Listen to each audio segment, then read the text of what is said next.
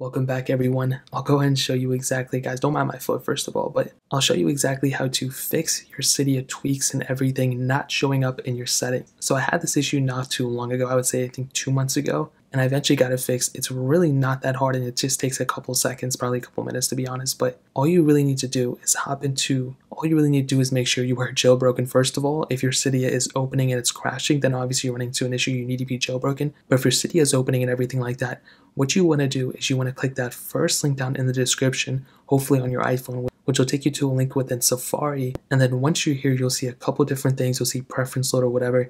Basically, this is a tweak that you probably should already have installed with if you already have Cydia, but sometimes things go wrong, yada yada yada.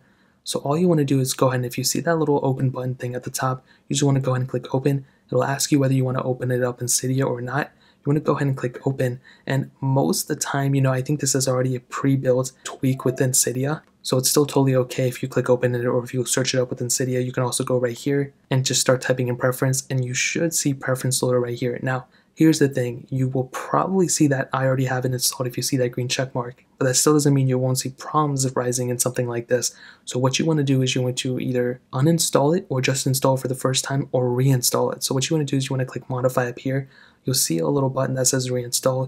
You want to go ahead and tap that. You want to go and click confirm. Now, I don't have an issue with it, so I'm going to keep mine.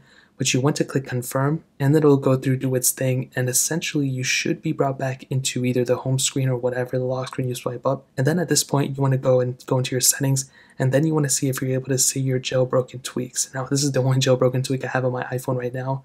And as you can see, I am able to see it, but I was able to see this before to keep you guys, in the loop. But that's pretty much how you fix it. You just need that one tweak installed, and if you're having issues, you just need to reinstall it. If you're still having issues after this, I would recommend restarting your device, going back into a non-jailbroken state, and then jailbreaking from there. So I'll also leave 2 tutorials down in the description, the uncover method and checkra1n method if your phone supports the checkra1n method, in order to jailbreak your phone that way. But that's really pretty much it. Nothing too crazy. If you guys have any other questions or anything, let me know in the comment section below.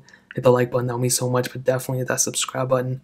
Every single subscriber that we get really does count, so it means so much if you guys could hit that. Also check out the other links down in the description as well.